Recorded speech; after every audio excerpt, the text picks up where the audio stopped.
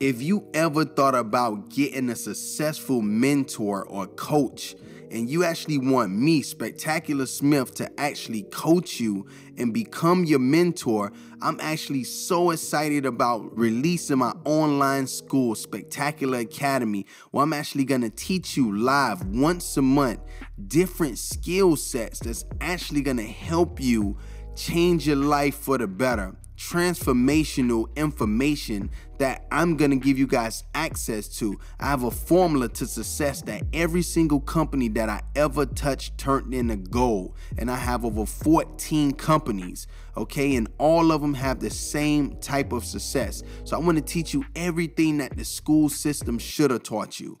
You know, everything that I know and how I built these fast-growing companies and these award-winning companies, and show you real curriculums that I'm going to break down. You're going to have access to me.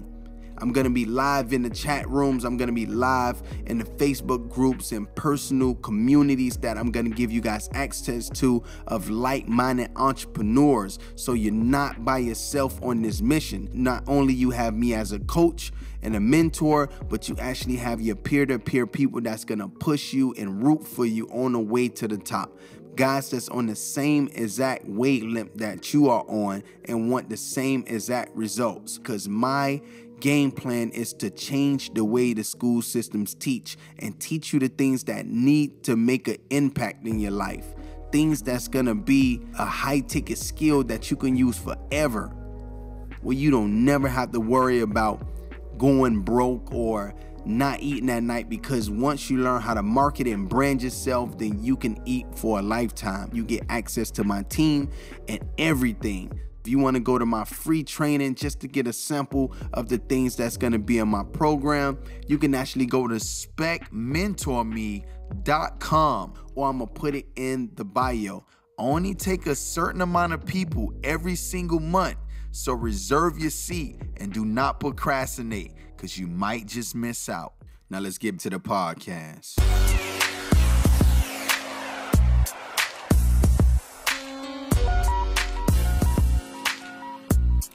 What's up, everybody? This is Spectacular Smith, and welcome to the Spectacular Experience.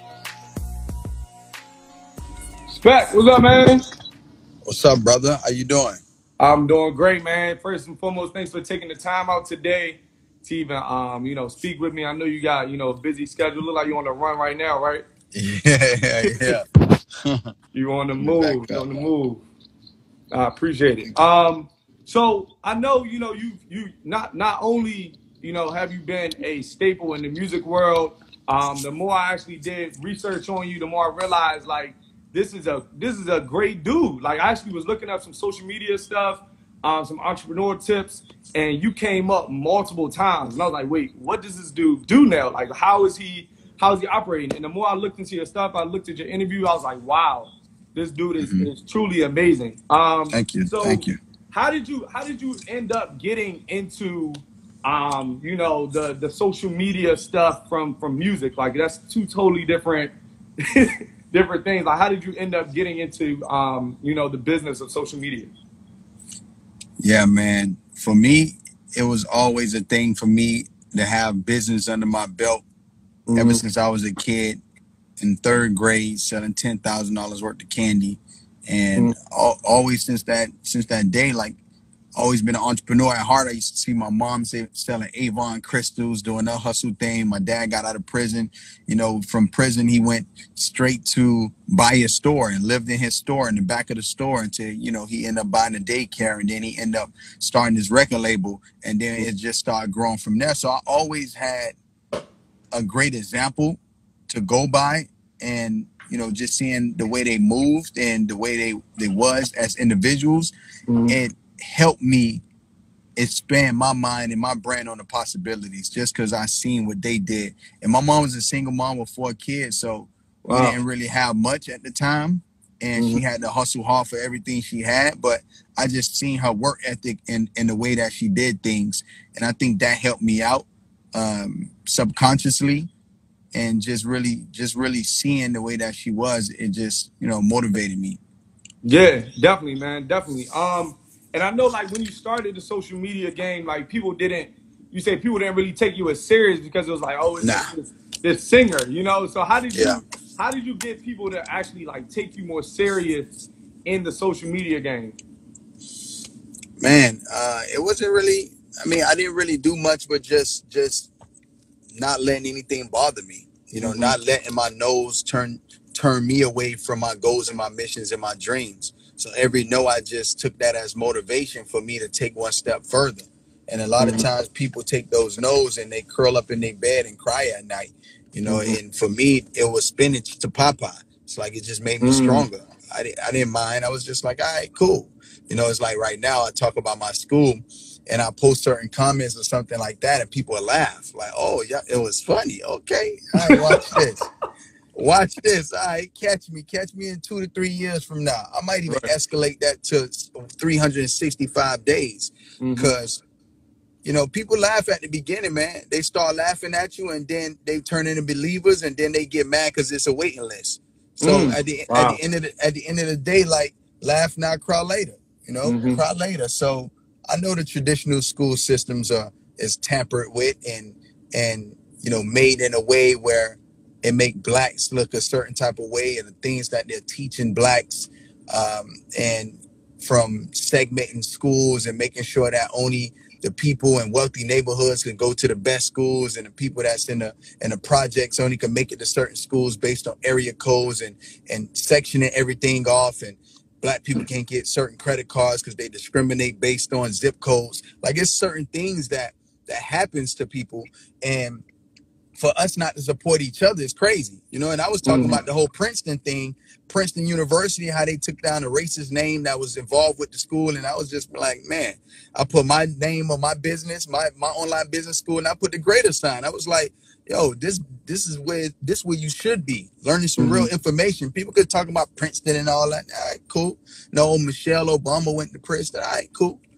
But watch what names you say come from my school within the next 3 to 5 years. So laugh now. Mm. Word. Nah, But that's good. I mean, I think yeah, that's definitely a good model to live by. You know, the laugh now. You know, wait in line. You say wait in line. I was trying to hurry up and get that quote down. That was a good quote. You said hmm laugh now, stand in line later, or something like that, right? That's what you said. I don't know what I said. You said I'm gonna rewind it so I can Yeah. catch it. Now, because I also saw you did the Love Project, man. That was huge. Like hmm that really spoke to me. You know, I've had family incarcerated before, so like knowing that raise money to help bail out black fathers. hmm That's huge. Like, where did you like get the inspiration for that from? Yeah, man. So I founded a group called the Power Circle, which is Mm-hmm. all black, intelligent um, leaders, and we put everybody in the group, females, males, and all the black kings and queens. We come together to help each other. Mm-hmm. Resources to things that make an impact in their life, and just sharing game with each other. And I put everybody in one group, and it started growing organically. And one of the members in the group, Mr. 2 week workout. I don't know if it's 2 week out or 2 week workout, whichever one Mm-hmm. it is. I always butcher his name, but Mm-hmm. he messaged me saying that this organization was helping bail out fathers, and we basically are an organization that when we see something that has an issue, we're literally the Batman of the black community, Mm-hmm. and we literally see something that's wrong or something that can have guidance or needed help, and we come together as a community to give back to the community. So Wow. we instantly, from the very first conversation we had with the organization, 3 of the members stepped up. One of them, him 500, donated $5,000 on the spot. Wow. We have Justin Owens. He donated 1,000 on the spot. 19 Keys donated $1,000 on the spot. And Mm. then I came in and it's like, all right, I can donate my money and my time right now, but I would rather amplify this message to the world. So how can I do that? So that's why I stepped in on a marketing tip and donating $10,000 worth of my time and my energy and everything that I have going on to amplify the message to the people, so more people can get involved, more people can help out, and we get people who have those petty crimes, those misdemeanors, are protesting and in jail for 6-7 months and not able to get out. on a bond because it's only $300, $400, but they so poor or broke, they can't even get out. So now they stuck in jail for 7 months, you know, because they had a petty crime. And one of the things I love so much about that organization, the Love Project, is it's a system that once you get out, and they not only they bail you out, they come get you from jail, they give you a care package and they send you home. But after that, it's what happens after that is what counts. They take you through another program called the Next Level, the Next Level Academy, where they have mentorship. Somebody that they can call on and guide them so they don't end up back in that situation. And then I give them access to my online business school so they can learn the required skill set to be able to make money in their sleep or not going out and stealing to make money. And I'll teach you how to make money. I can literally teach you how to fish, and you can fish for a lifetime. You can eat for a lifetime, and not only you can eat for a lifetime, but not only that, but you can pass the fishing pole down to whoever else you want to pass it down to, so now they can fish and eat for a lifetime, and then stay within the community. And that's really my goal. So anything that needs support, anything that I can help out with in my, and I wouldn't even say my organization, what the Power Circle organization can help out with, we're down to come in and do as much as we can for the community, because I feel like all of our greats of our time right now, they're tied up doing other things. So I want to step up as much as I can as a voice, as a leader to the community, to be able to execute on my vision, on the people's vision, and help where it needs help. Wow. And that's amazing. I definitely, you know, commend you for doing that and stepping up and being, you know, that pillar in the community. But you all did the Pretty Ricky did come back, and I was ecstatic. I listen to y'all stuff. I'm a DJ, so you know, whenever I could drop some Pretty Ricky, it's on. And people already know what it is. So how did y'all like get back together for Body? Because y'all had been separated for a minute, and then y'all came back for Body. So like, how did that come about? Well, it came back around just being older and knowing that in our music career, we never really got a wet nickel for our whole music career. My father handled all the money, made some bad investments, bad business decisions, and we left with nothing. So this was our time, you know, to come back, because when we went through that breakup, it was because of money, financials, and my father not handling it correctly. And we went through a battle with the record label, a legal battle, and we fell off the planet Earth. They locked us off out of all our social medias. Wow. Like they just tried to take us out the game. And now coming back around after switching a couple members and everything, we came back together. Like, you know what? We never really got our just due for all the hard work we put in. And to our generation, you know, we're legends, but our bank account didn't say that based on the music business. So we wanted to take advantage of our legacy and come back and not only give the fans what they've been asking for and what they've been craving, but still be able to give us what we should be appreciated from, what we should be able to reap the benefits off of our past success, because we never made money off of it. So now this was our way of saying, hey, listen, we didn't fall off because people didn't rock with us no more. We didn't fall off because our music was trash. We fell off on technicalities, technical label issues and everything. So we was like, you know what? Let's get the fans what they asking for. Let's come back together. We let's amend our differences as brothers, and family fight all the time. And we came back and we said, you know what? Let's get to the money, and not only get to the money, but let's get back to our fans. Definitely. And that song is hot. That song, I definitely put it in my mix. You know, I'm gonna send you the mix. I don't know if you're gonna listen to it or not, but I'm gonna definitely send it to you. I've made sure I blended it in with all of the old stuff too. And I think even now, like y'all at the point where people are even sampling y'all stuff. Like I think that's a big deal. Like, how does that feel to know like people are now like, you know how it feels? Like I remember that song. Like, how does it feel to hear like now people are like sampling the songs and, you know, getting it out there more? Like, what goes to your mind when you hear stuff like that? For me, it made me feel a little old at some time. Like, well, hold up, I ain't that old now. You're not old yet, bro. You still good. You know, so for me, it's a shock factor just to be able to see that and like, okay, you know. But for me, it's how you do everything. Like, it's not what you do, it's how you do it. And even with situations with me and you breaking up a little bit, brother.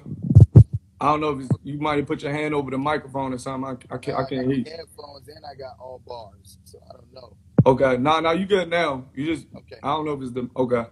Yeah, so pretty much for me, it's just like it's how you do things. So I just wanted, when things does happen like that, then they go through the right channels on the respect level. Because even we did Key Sweat song over the LSG body record, right? What we talking about now, and we called Key Sweat and we asked permission. We asked permission, and we took the proper channels to make sure that we did the right thing, because this is people craft.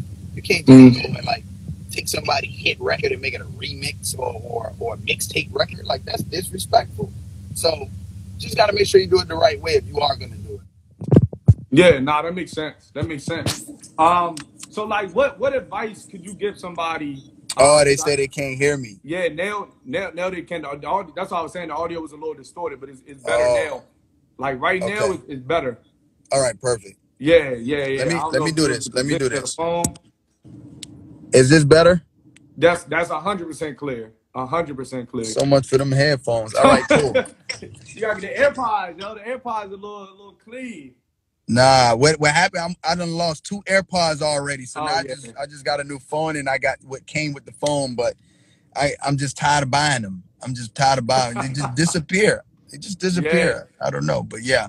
Yeah, nah. So I mean, that's great, man. So like, I know the Millennial Tour happened, and that was one of the biggest tours like ever, for real. That was huge. Like what was the feeling of getting back on stage? I know it had been a minute, right? Like before you had been on like stage and in front of that kind of space. Like, how did that feel to get back on stage with your brothers and really perform?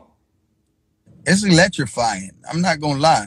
It's electrifying, and being able to still sell out arenas after a decade in the business and going on a hiatus and coming back to be able to be in front of sold out crowds and get the love that we're getting just let us know that we got so much more work to do, and that we're letting our fans down by not putting out more music. So we see that, and now we just putting our best foot forward, putting our differences to the side and doing everything that we need to do to deliver those classic music. We got another song called Panties Off coming out. So yeah, you can pretty much see what that's about. But yeah. Yeah. Bro, that's lit. That's love. That's love. So the last question I just want to ask you was, what is some advice that you can give like a young entrepreneur that is looking to get into the creative social media side and the creative entrepreneur side right now? It's to go for it. Go for it. Don't let nobody talk you out of your dreams. So many people put barricades in front of you and make you live out their fears. So you got to be willing to take your best foot forward, invest in yourself, take a leap of faith in yourself. And no matter what you do, stay focused on what your main goal is. The guy who invented the light bulb, it took him 10,000 times to invent that light bulb. Wow. Now imagine if he would have gave up on the 9,999th time and say, man, this is not possible. So when you going through your mission and you going through your journey and obstacles come, you got to understand that that's a part of the mission. That's a part of your story. You got to be willing to take those bumps and bruises with a smile and come back harder. So many people like take the bumps and bruises and get one smack in the face and they sit down crying, pointing fingers at why they just got smacked. But life gonna smack you a bunch of times. It's about how you react to what happens to you. It's the thing that makes you great. All the greats was about to go bankrupt multiple times. Jeff Bezos, I love to talk about this story because Jeff Bezos almost went bankrupt 3 times. Wow. 3 times. And now he's almost a trillionaire if he's not a trillionaire already. And that's one of my favorite things to tell people, because you might be at your last right now. You might feel like, man, it's over for me. But it's never over for you. Think of the last time you was dead broke, or you feel like you was in an emergency situation and you just had to get some money, or you just had to have something happen for you not to potentially drown. And you always made it out alive. It just made you stronger.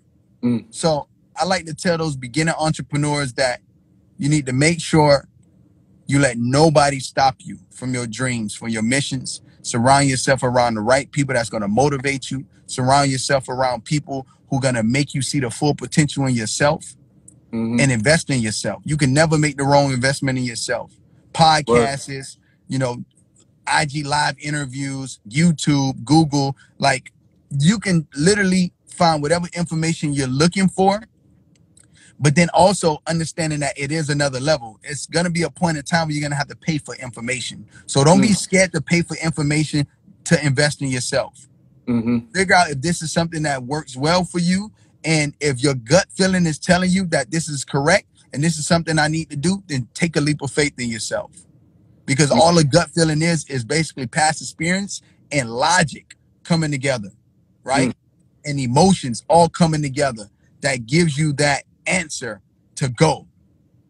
And it's calculating it for you. So listen to your gut feeling also, and, you know, take a leap of faith on yourself always. Wow, man, that was deep, dude. That was deep, man. But I know you say you didn't really have much time, right? You Now had we to can like, go for a few more minutes. okay, good, perfect. Because I didn't know if you had to. So another question I wanted to ask you, like, were you always like a sexual person before Pretty Ricky, or is that just something that, like, you know, you got on there like, all right, like, we need you to be the, you know what I'm saying, the sexy time man? Like, was that something that just happened, or was that always natural inside of you? Yeah, I was in the dance group since the 3rd grade, and our name of the dance group was named Forever Nasty. So like we was Baby Forever Nasty, and Forever, then wait, in 3rd grade? yeah, That was wow. we always had, and I don't know what we was thinking back then, but yeah, the main group was named Forever Nasty, and our group name was Baby Forever Nasty.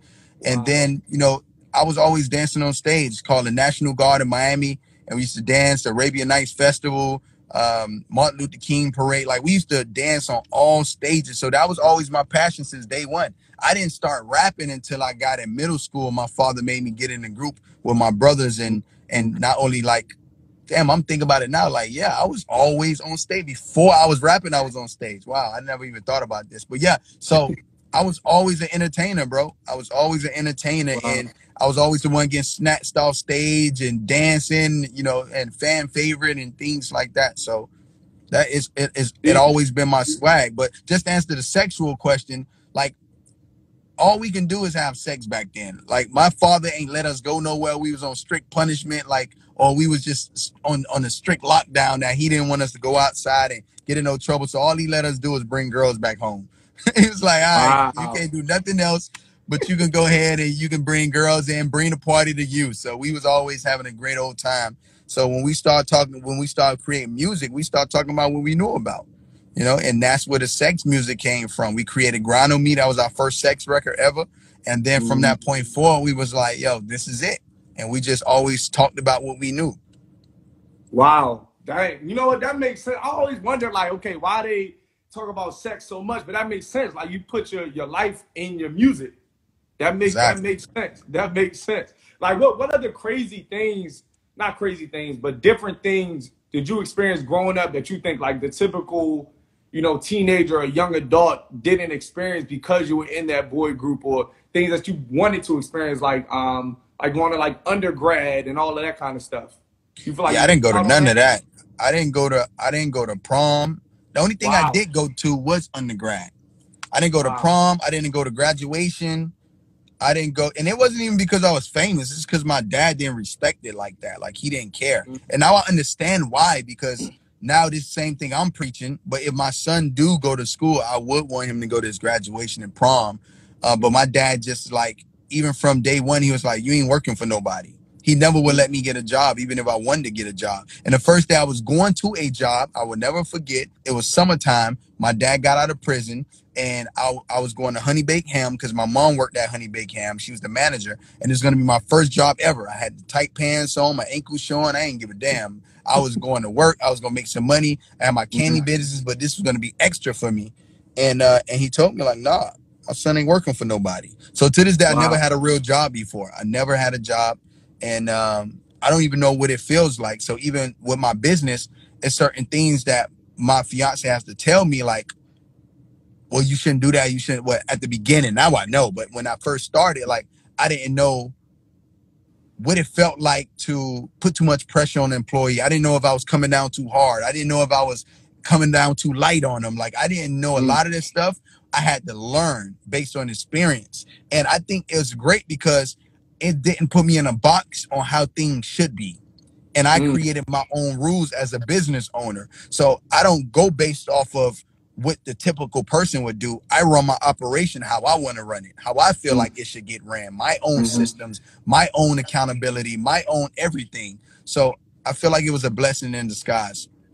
Yeah, I mean, everything happens for a reason, man. I think, you know, the hard grind that you have today, and, you know, same the work that you're doing came a lot from that experience, you know, being that entrepreneur and getting out and getting it, you know, on your own pretty much.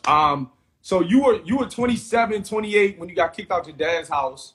I know that was quite an experience for you, and you had no money from Pretty Ricky. Like, you were 27, you were in Pretty Ricky since how old? You said like ninth grade, middle school. It was middle school, yeah.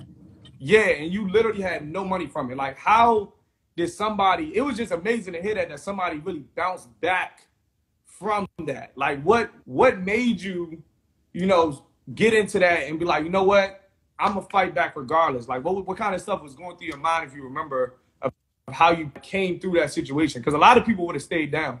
Like, a lot of artists you see that, you know, didn't make it past a certain point. Like, who knows what they're doing now? You know, a lot of them hit that bankruptcy phase and they faded out, but you still, you know what I'm saying, were able to prosper in what you were doing, which is remarkable. So, like, what did you do to be able to get yourself that propelled up? I never let any situation I ever went through affect me, no matter what it is. I never let anything get to me. I always use everything as motivation to me. So my dad kicking me out was just like, all right, cool, what's next? Like, it was never like, oh my God, I got kicked out, I ain't got no money. It's like, all right, what's next?